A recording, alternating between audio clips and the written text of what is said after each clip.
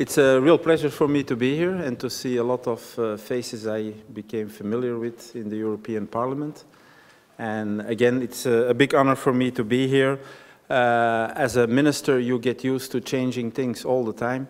And that's why I want to inform you before starting my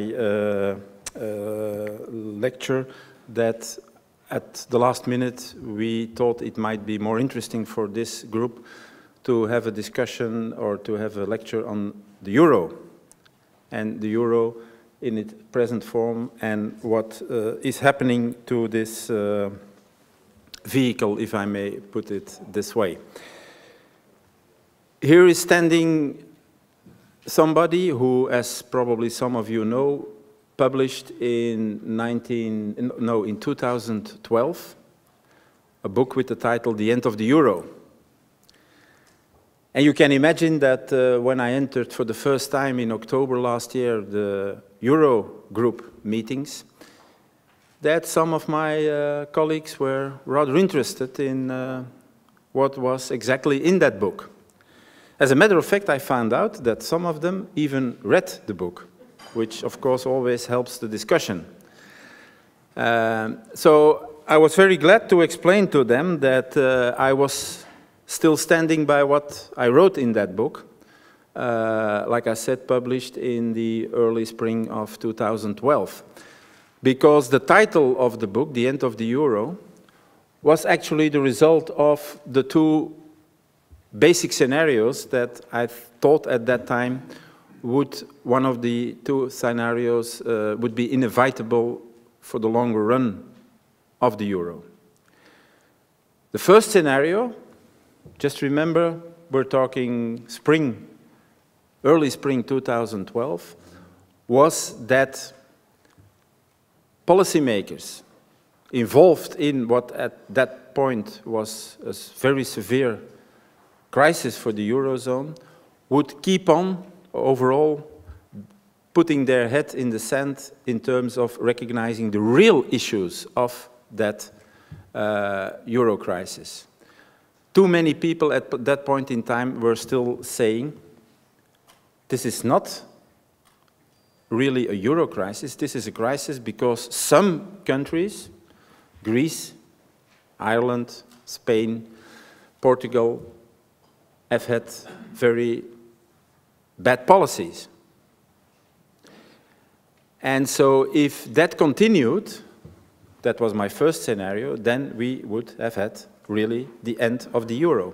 And I think by now, if I see what people like Mr. Draghi, for example, or other policy people closely involved in what was happening at that point in time or have been saying since then, was a correct conclusion. We had been very close to, indeed, the end of the euro early 2012. The second scenario was that people would start realizing that, I mean the policymakers involved, that indeed there was much more going on than a few countries pursuing bad policies. And that indeed there was a kind of institutional crisis, that this currency union was not well built from the beginning. And that meant, if that recognition would come, that we had to rebuild the monetary union and that we would also have the end of the euro as we knew it at that point in time, because then we would, of course, we would keep the same coins and the same notes, but the total infrastructure of the euro would change dramatically. And as a matter of fact, I think that we are now in the process of trying to achieve that. And in my sentence, please stress the word trying to change the institutional infrastructure of the Eurozone in such a way that indeed it might eventually become something that is that will live on and will even maybe a contribution to what to our economic environment. Now, I think to understand all these issues involved, we have to go back a little bit back in history. We all know that the monetary union came about in the final idea about it came about in the early 90s, not least because of what was happening in Europe, the demise of the Soviet Union, and certainly also German unification. We built a structure that was highly asymmetrical from the beginning. We Europeanized monetary union, monetary policy, but we kept economic policy and budget and fiscal policy nationally. That's something asymmetric. And I take the liberty to stress that very much because I did do that already, I come back to that later, in the 90s. If you create that kind of asymmetric situation, you create a situation where the incentives to change bad policies are very much diminished because the fallout of those bad policies is at least partially also coming, let's say, on the back of all the others in the monetary union. And so that asymmetry has been haunting us actually since then continuously. Now, of course, at the start of the monetary union, there was realization that this kind of asymmetry was not good, but the political landscape did not allow to take the measures necessary to really go to the bottom of this problem, which of course would have meant loss of sovereignty for all the countries involved, or a higher degree of loss of sovereignty than was realized at the start of the monetary union. So basically, three things were done to try to deal with that situation, to try to manage the situation. First of all, there was a ban on the monetary financing of governments. Secondly, there was, very important, the no bailout clause. The no bailout clause, which should have made it clear that no member state could be liable for the debt of other member states. And thirdly, there were the debt and deficit rules, which were designed to prevent member states from accumulating excessive debt. Two things were also very much present at the birth of the monetary union. And I think I can give the first of those elements just by throwing a quote at you from the then German Chancellor Helmut Kohl, who in late 91, November 91, said, "The idea," I quote Kohl, "the idea of sustaining economic and monetary union over time without political union is a fallacy." So the very outspoken vision of one of the creators, I think I may say that, of the monetary union as we know it today, recognized that inevitably we would have to go in the direction of a political union. And a second element that was very much present in those days was what I call the Monnet philosophy. Jean Monnet, one of the founders of the European Union, who played from the beginning what some have called since then the functionalist card. Europe progresses to crises, which means that you need a crisis to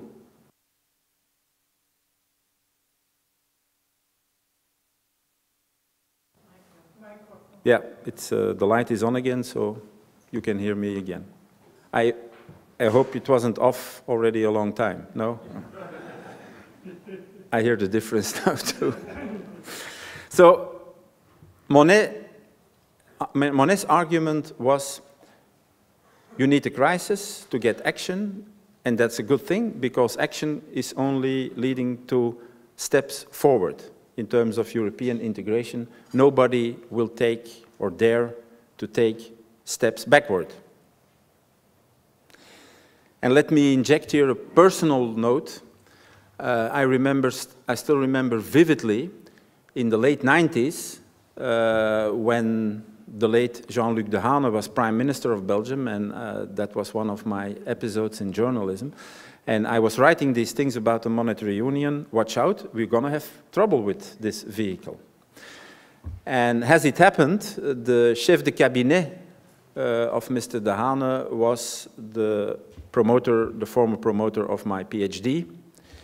And on one blue Monday morning, as they say in Belgium, I got a phone call from him and said, Johan, come over to the Prime Minister's office and explain to him about the problems on the horizon with the euro. Mr. Dehaene was known for his straightforward way, so you can imagine that I was a little bit nervous to just pop in and say, hi, Mr. Dehaene, I'm going to explain to you why you're doing something stupid. So I went there a little bit nervous, but as a matter of fact, he let me speak for at least 20 minutes. And so optimal currency area theory and things like that, I put it all on the table. And all of a sudden he interrupted me and said, well, probably you're right. And this guy, which of course was his chef de cabinet, my former professor, is telling me exactly the same things as you are. But you know, what you guys don't realize is that that's not the way Europe works. You're probably right. We'll have a crisis, and maybe we'll have a few crises. But when these crises arrive, we solve them. And then we go further. And that, of course, was the end of the discussion, because if that is your point of view, that you literally almost say, we need those crises, and when they arrive, then we'll put everything on the table, we'll go to a chateau in France or somewhere else, we'll be together for a week, and that's it, problem solved, the train goes on. I'm not going to comment further on that meeting, because it has become, I think, quite obvious that although, let's admit it, a few crises in the past within the European context have indeed been solved, a solution to this one has been somewhat more difficult, let me put it that way. I think it's fair to say that from the discussions that have been going on, that moving forward to a political union in the way that would be sufficient to have the positive impact of that on the monetary union is not really on the table, and you're correct if you interpret that as an understatement. But we have the monetary union, and we should be able to manage it better than we have been doing until now. That means that one way or the other, in the short and medium term, we will have to live with the asymmetry that I've been referring to in the beginning of my talk. Monetary policy is developed at the European level. Economic and fiscal policy is still, to a very large extent, played out at the national level.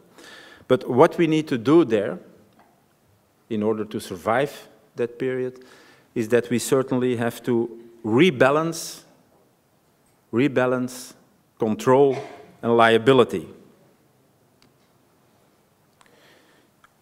For me, the lesson from the Greek experience is that invoking independence while receiving assistance,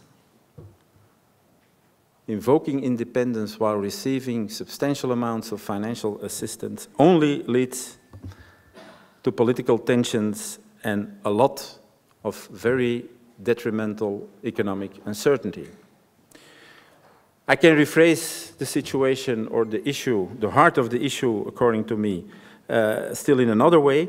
We need to resolve the tension between solidarity and sovereignty. I think that's the basic challenge of where this monetary union stands for today. And if we are not able to deal with it in a better way than we have been doing, let's say, in the past 6-7 years, it will, of course, be a very difficult road to stay on for the future.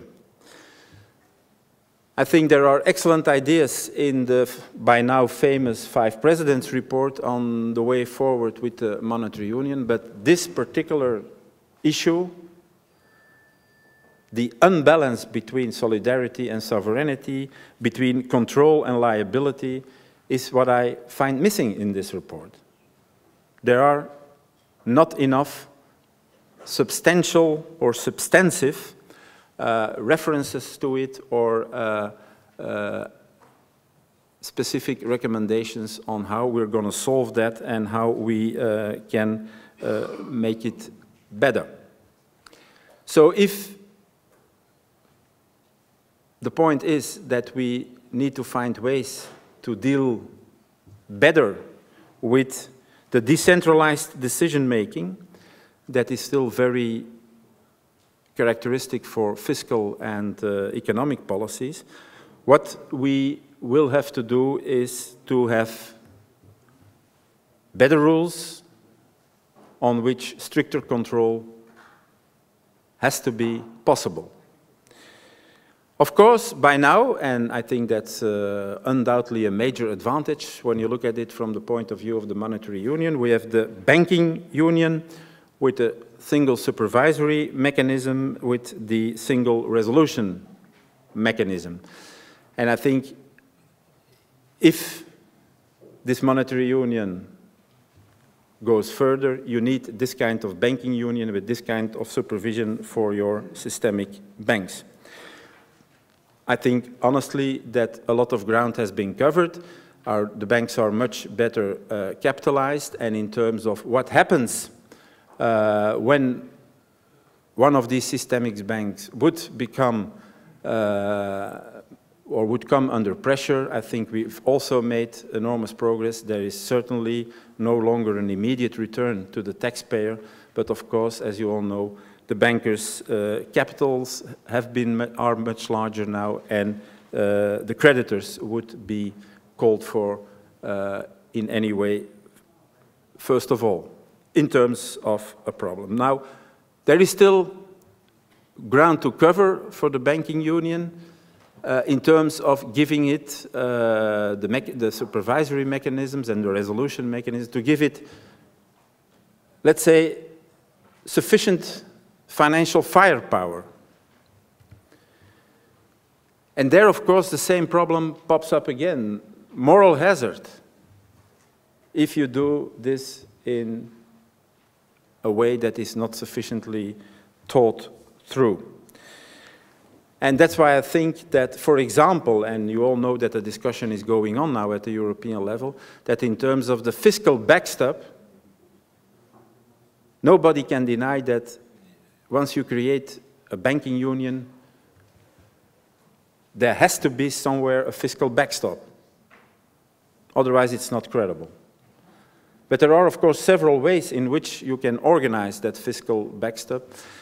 The discussion is still open, and I think for me as an economist and also for my government, it's very important that the way in which we come to that fiscal backstop, and I repeat, it's inevitable that there is a fiscal backstop, that it has to be built up in such a way that moral hazard is minimalized. You cannot exclude it probably entirely, but I think there are some schemes floating around now where moral hazard is all over the place, and I don't really think that we should do that. We should go for mechanisms that limit this moral hazard issue as far as possible.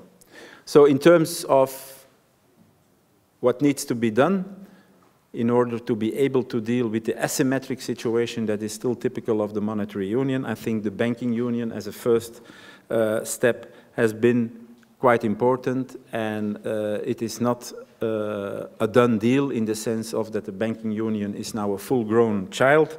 No, there is still ground to cover in order to have a real banking union, and you can't have a real monetary union without a real banking union, certainly as far as the systemic banks within your monetary union is concerned. A second element is fiscal rules and debt rules. Obviously, the way in which these rules were respected or not respected has been not good. We have not been able to live by the rules that in the kind of monetary union that we have, we need to follow. I mean, the rules that we need to follow. So, does that mean that these rules are like put in concrete and invariable? To some extent, yes. And of course, this brings immediately the discussion on, for example, what we see now with the refugee crisis, and of course, with the latest development in terms of the terrorism threat that is very much present, let's say, for the whole of Europe. I think we need to recognize that the costs involved in those very important situations, these crises, let's call it what it is, are important and huge. But they cannot be an excuse to throw budgetary discipline out of the door. It's a question of, I think, I'm convinced, of the priorities of the government. I think we can no longer deny that the terrorist issue is a major issue and that there are clear signs, for some countries more than for others, that's still a little bit an open question, that we need to reinvest in order to get to an infrastructure that gives better protection to our citizens in terms of these threats, which, as we have seen in Paris once again, are very real and very frightful. But I don't think we can take the argument that far that we say, well, the hell with budgetary discipline, let's spend our way out of this security crisis, if you want to put that definition on it, and see where we end up with the deficits and the debt in 2 or 3 or 5 year time. I don't think that would be a sensible road to take. Debt levels are overall, and certainly also in my country, already at a quite high level. We really, whether we like it or not, we have to take these elements into consideration when we are talking about policies with respect to refugees and with respect to terrorism. And so I repeat, it's a question of priorities and acting according to the priorities you lay out on the table. The banking union, the fiscal and debt rules need to be more respected. And then there is, of course, the whole procedure, or the procedures in plural, that have been worked out in order to identify macro imbalances at an earlier stage than used to be the case. There are certainly very good ideas around, but what is more and more striking for me, if you are then become part of the discussions on those issues with the European Commission, that it is less clear than you thought it was. To put it in another way, there's a lot of black box economics in it, or I better say black box things. I think, and I'm not the first to call on the European Commission on those issues, let's be much more clearer about what we want to achieve, which objectives are put on the table, what numbers are put on the objectives, and how we define our parameters. It is, and I fear a little bit increasingly, unclear or too much unclear what the Commission wants to achieve on a number of issues that are always on the table when you're talking about macroeconomic imbalances. So Nobody is much helped with having discussions where on the one side of the table you think it's X plus 1 and the other side of the table thinks it's Y minus 1.